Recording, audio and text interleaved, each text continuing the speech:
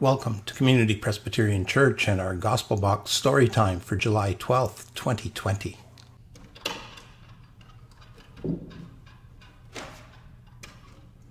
Our story this week is called The Sower. The Sower. Jesus was a great storyteller. People came from miles around to hear his stories about God and his kingdom. His stories were about ordinary things, but they made people think and ask questions.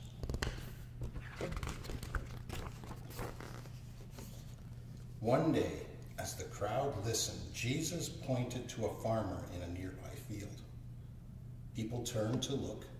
The man was sowing seeds as he walked up and down the field.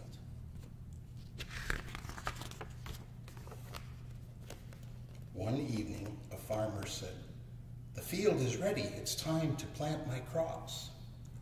Early next morning, he filled a big bag with grain seeds, slung it over his shoulder, and set off to his field.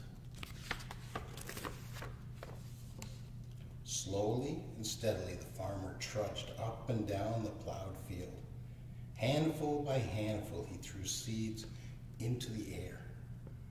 Where did the scattered seeds fall?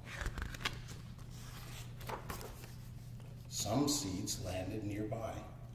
Others were carried away by the breeze. The little seeds fell here and there. The farmer didn't notice where. He would find out when the seeds grew roots.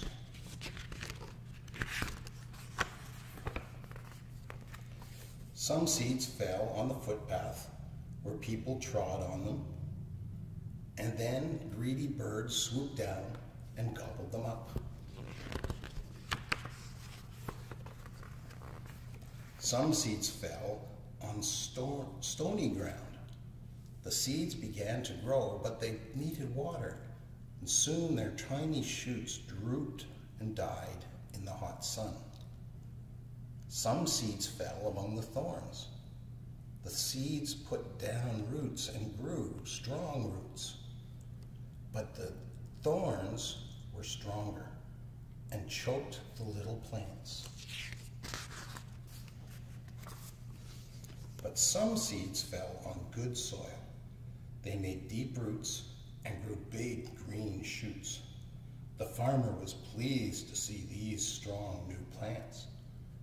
"Maybe the harvest will be good," he said. At last harvest time came. "It's time to cut the crop," said the farmer. He and his helpers worked all day to harvest the golden ears of wheat. And every plant made lots of new seeds, 100 times more than the seed the farmer had sown. "But what does the story mean?" asked one of Jesus' friends. "The seeds are what God tells us about his kingdom," said Jesus. "Some people don't really listen, so God's message is snatched away like the seeds the birds gobbled up. Some people are glad to hear what God tells them, but as soon as trouble comes, they are just like the plants that drooped and died. Some people hear and gladly accept God's teaching. Then their life gets too busy and their understanding does not grow. That's like the seeds that fell among the thorns. But some people really listen and understand what God wants. They are like the seeds that fell on good soil and the plants that made more new seeds. They do as God asks, and their lives show amazing results. That story reminds us of how important God's word is for all of us. We all get the chance to hear God's word, and it's up to us to decide how we're going to respond to God's word. just like those seeds that landed in the tough land and the hard ground that weren't able to take root and were blown away. Some of us can do that too. And some of us hear God's word, but it's only when it's on our time, when it's a good time for us. And we can droop and die and lose our way away from God's word.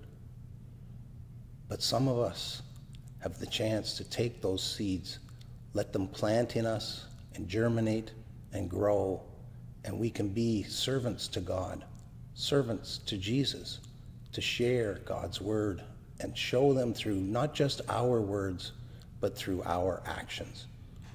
So let us do our best to be the good soil that will let God's word grow within us, that we can then feed others with that same word. Let's have a word of prayer, and then together we're going to say the Lord's Prayer.